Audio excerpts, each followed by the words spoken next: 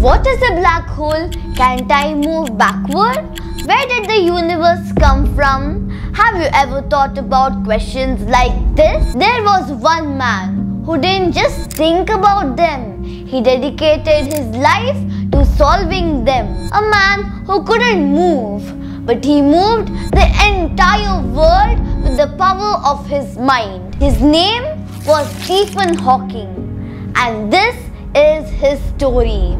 Stephen was born on January 8, 1942 in Oxford, England, exactly 300 years after the death of Galileo Galilei. His family was full of thinkers. His father was a doctor, his mother a brilliant, free-spirited woman. Stephen was in the top student in class. In fact, his handwriting was terrible, and the teachers sometimes thought that he was lazy. But there was something about him, a sparkle of curiosity. He loved science. He wanted to understand how the world worked. At the age of 17, he joined Oxford University to study physics. He was known to be a quiet, a bit shy, but extremely intelligent. Stephen loved to ask big questions.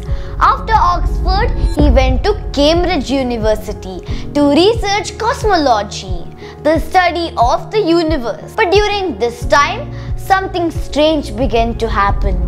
He would trip while walking, his speech started to slur, his hands couldn't hold things the way they used to do. Stephen was just 21 years old when the doctors gave him news that would change everything. Stephen was diagnosed with a rare disease called motor neuron disease, also known as the ALS. The doctors told him that he had just 2 years to live. At first, Stephen was devastated. He stopped working, he avoided people. He thought, what's the point of anything if he is going to die soon? But then, something beautiful happened. He met a kind, strong-hearted woman named Jane Wilde. She believed in him, she encouraged him, and slowly, Stephen found a reason to live again. They got married in 1965, and Stephen said something unforgettable. Although there was a cloud hanging over my future, I found I was enjoying life in the present more than before. As his body grew weaker, Stephen's mind grew stronger. He began using his imagination like a superpower. He visualized the universe without needing to write it down.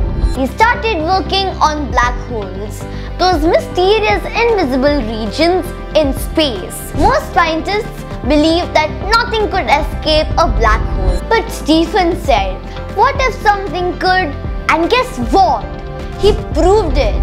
He discovered that black holes can actually emit energy, a glow now called as Hawking radiation. It was a mind-blowing discovery. Stephen had done something incredible. He gave the world a new way to look at the universe. In 1985, Stephen became very sick with pneumonia. Doctors had to perform a surgery that saved his life, but it took away his voice forever. He could no longer speak, but Stephen didn't stop. Technology came to the rescue.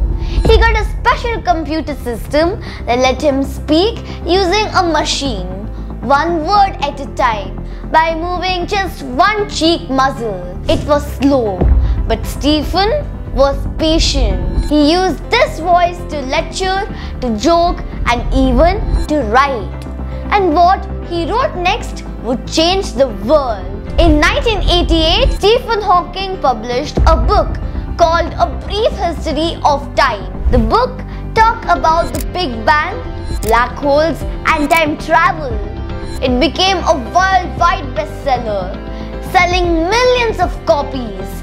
And for the first time, people who had never studied science began to understand and love it. Stephen had done the impossible. He made science cool. Stephen Hawking became one of the most famous scientists in the world. He gave lectures in front of thousands. He appeared on TV shows like The Simpsons and Star Trek. He even did a voice cameo with the music band Pink Floyd.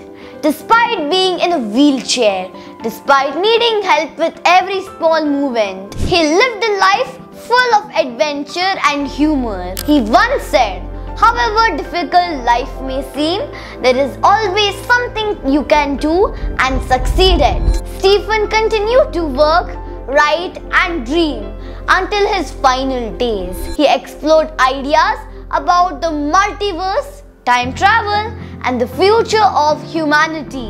He once took a ride in the zero-gravity plane, floating like an astronaut with a big smile on his face. Stephen Hawking passed away on March 14, 2018, the same date as Albert Einstein's birth.